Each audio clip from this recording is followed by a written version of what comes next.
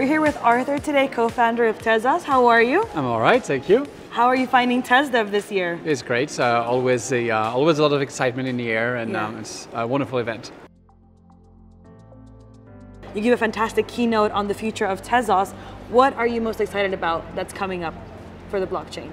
I am really excited about the Tezos X roadmap, and scaling, and being one of maybe the first protocol to truly scale and in a decentralized manner. So that's super exciting. Yeah. But of course, there's a purpose to all that, and it's all the wonderful and brilliant application people are going to build on top of these protocols. And if you could describe the Tezos community with one word, what word would that be? Authentic. Why would you go with authentic? I think everything. So from the way that we've approached the technology.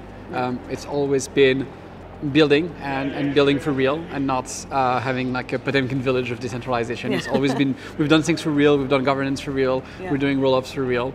The art community on Tezos, it's very real, it's very authentic. It's about about self-expression and not about faking things or overhyping things. So I like that about Tezos. Yeah, no, great answer. Thank you so much for your time. Thank you. Thank you.